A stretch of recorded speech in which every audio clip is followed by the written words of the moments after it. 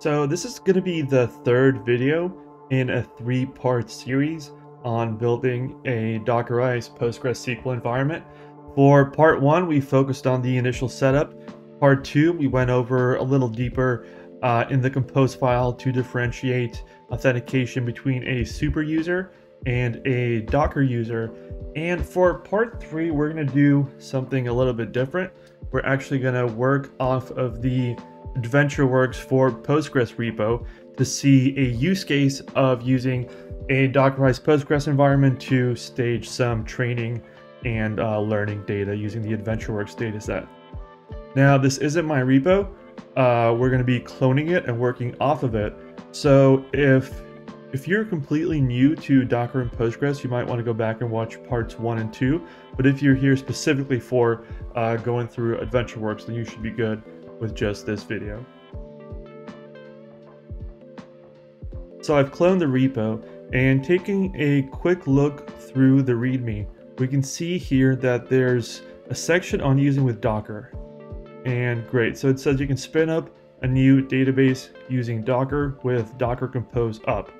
But you will need to rename the AdventureWorks 2014 OLTP script archive to AdventureWorks using underscore. So they're just asking us to rename it using snake case, so that's fine. You can download the dataset from here. There's a link. So let's go ahead and start with that. I've downloaded the zip file here, and I'm just going to copy the new name that we want and go ahead and rename it. And here we've got our new file. So I've gone ahead and renamed the file. So let's go ahead and spin up our containers. The Docker Compose file is very similar to the one that we were working off previously. You'll note that the build is referencing the current path. What this means is that we're not going to be pulling directly from Docker Hub. We're going to be creating our own image based on an upstream image which comes from Docker Hub. So this is the same Postgres image that we were using before. And now instead of copying our files using volumes in Docker Compose, we're going to be we're using the explicit copy commands here in the Docker file itself. So what this is going to do, you can pretty much just follow along the commands here. It's going to copy over some installation scripts. It's going to unzip the AdventureWorks dataset tarball. It's going to run a Ruby script to update the CSVs to work with Postgres. And then it's going to go ahead, and this should already look familiar to you. Remember that this is the directory where we can put any initialization scripts on our image. So let's go ahead and see what it did. We can copy the, I'm going to make this a little bigger. Let's try that again. We can copy the container name. Like I'm missing the A here. And we can check the logs. And we can see here that it's ready to accept connections. And if we scroll up, we see here is a list of all of the schemas that it created. So there's a person schema, a human resources schema, production schema, and so on. And now how do we connect to this database? So you saw here that there's an install.sh, and again, probably familiar with this syntax. We used a very similar script in part 1 and 2 of this video series to create a Docker user. And you can see here that we're creating a Docker user, but we're not setting a password. So remember that, because that's we're gonna hit a problem later. But as for the user, we do have a Postgres user here and a Postgres password. So we should be able to connect as the Postgres user for starters. So what we're going to do next is we're going to connect as a Postgres user, query some tables, and then we're going to try to connect as the Docker user and see what happens. So for this video, in order to connect, I'm actually going to use a different extension from the previous videos. I'm going to use SQL tools, and there will be a link to install that in the description. But I'm going to go ahead and do SQL tools. Again, we're doing Command Shift P in order to open commands, and we're going to do add new connection here, and it's going to ask me to select the driver. I'm going to select Postgres, and then for connection name, I'm just going to do AdventureWorks. No need for a connection group. Server and port, that's correct. Server address and port are already set to localhost and 5432. Now our database, this is mandatory. Our database is going to be AdventureWorks, and it looks like I made a typo here. Our database is going to be AdventureWorks. Our username is going to be Postgres. Password, it's going to ask on connect.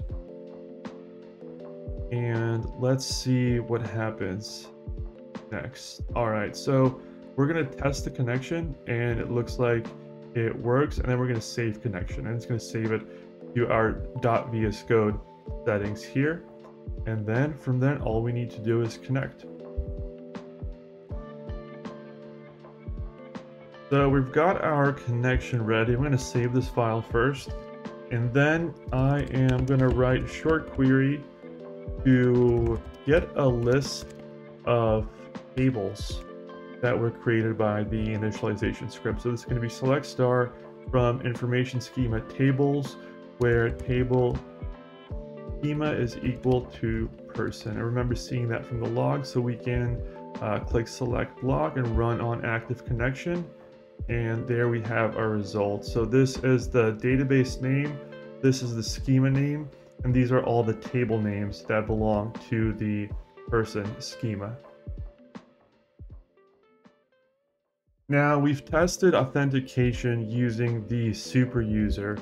So I'm going to save this file, and I'm going to go ahead and create a new connection. And this one is going to be for the Docker user. So this is going to be AdventureWorks Docker. Everything is going to be identical, only the username is going to be Docker now. And let's leave password ask on connect and see what happens.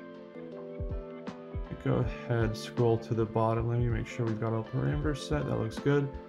I'm going to scroll to the bottom and test connection, and it's prompting me for password. I'm going to hit enter, and it says password not provided. Let's just put in some random characters, see what happens. And it's failed, probably due to password authentication. Now remember, the Docker user doesn't actually have a password set. So let's scroll up, and instead of a password, use empty password. And let's test again. And again, it is failing to connect because the user Docker has no password assigned. All right, so in the next step, we are going to try to remediate that.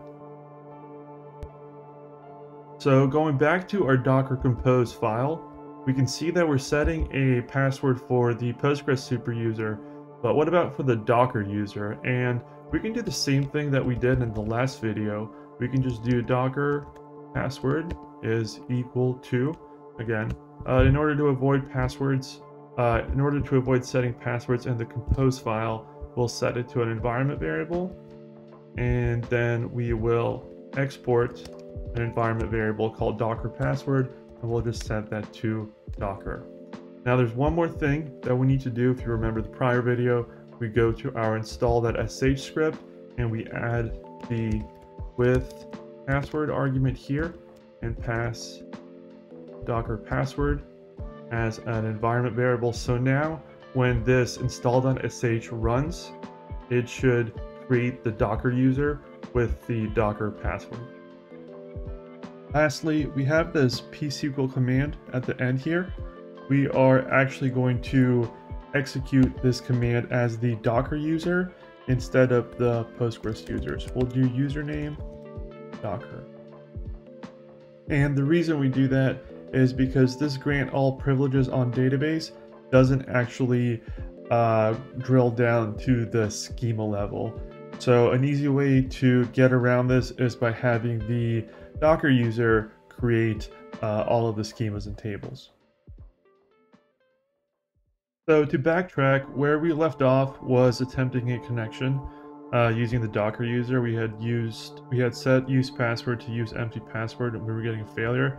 So we're going to go ahead and fix this. We're going to do ask on connect, ask connection. I'm just going to start with an empty string. We'll see what happens. Password not provided. Okay, great. Start with some random characters. It should give us an incorrect password error. And down here we see password does not match, so that's good. And let's try one more time, and this time use the actual password, and we get a successful connection. So save the connection and then go ahead and connect now.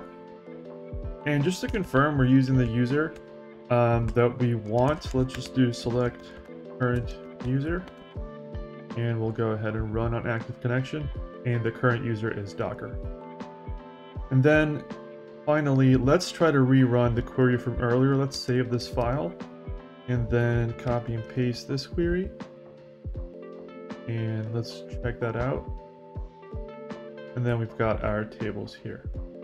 Another thing that we can do is we can go to this databases editor, which will give us some more info about the schemas and the tables that we have access to here. So just to recap, what we did here is we cloned the AdventureWorks for Postgres database, and we first accessed it as the super user. That worked fine, but of course generally you don't want to be connecting to a database as a super user, so we went ahead and we utilized the Postgres user that was actually created for us in this install.sh script, but it didn't have a password, so we weren't able to connect. So then we added a password to both the shell script, we executed the DDL using that Docker user, and then we added the password to the compose file here. So that's it for this video. This concludes the 3-part series that we did on using a Dockerized Postgres database. Again, please like and subscribe if you found this useful and informative, and if you have any questions, please do leave a comment.